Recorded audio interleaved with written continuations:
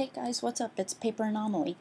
I just saw a very important video on Tumblr about consent and verbal consent versus implied consent, and I just thought that the 2 cents I had to offer might agree with some people.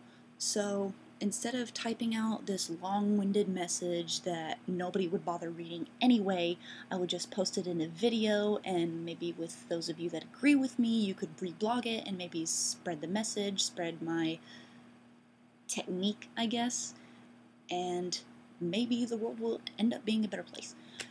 Anyway, they were talking in this one part in the video about before a couple has sex, if stopping to get that verbal consent kills the mood or not.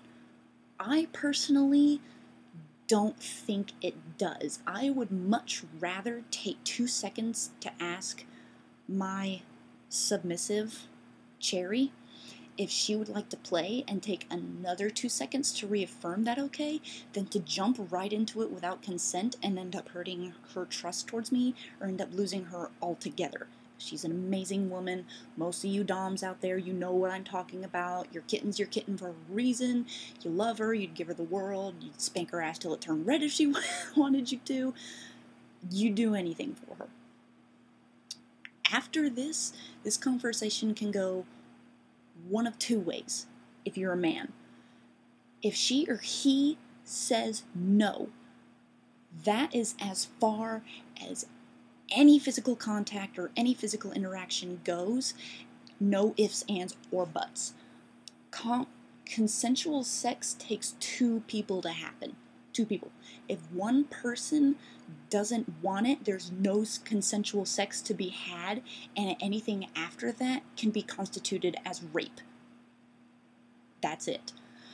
If he or she says yes, personally, when Cherry and I are about to play and she gives me a verbal yes as well as a you have my permission or I give you my consent affirmation after the yes, I always require both of those from her.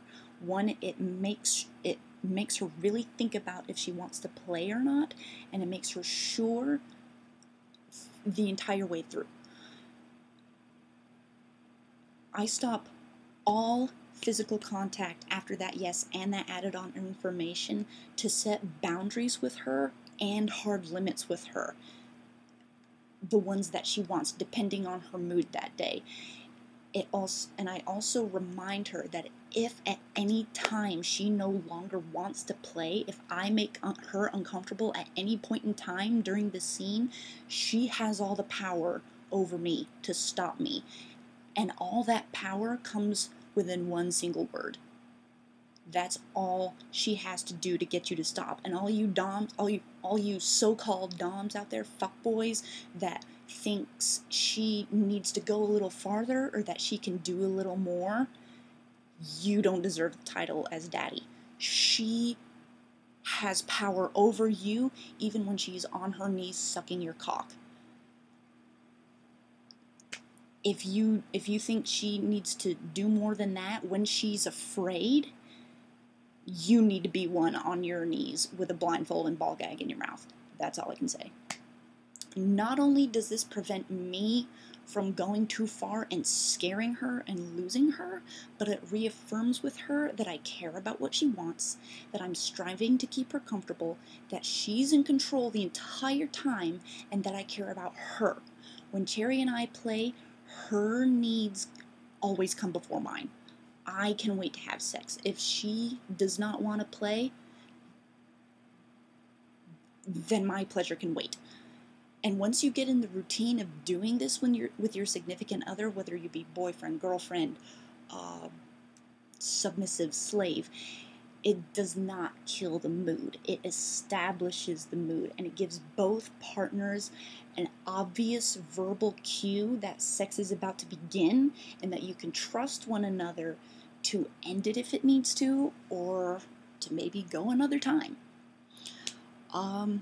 So that's all I have to say. If you agree with me, maybe send off a reblog, maybe share it with your pals, and spread the word to the fuckboys out there that don't agree with me.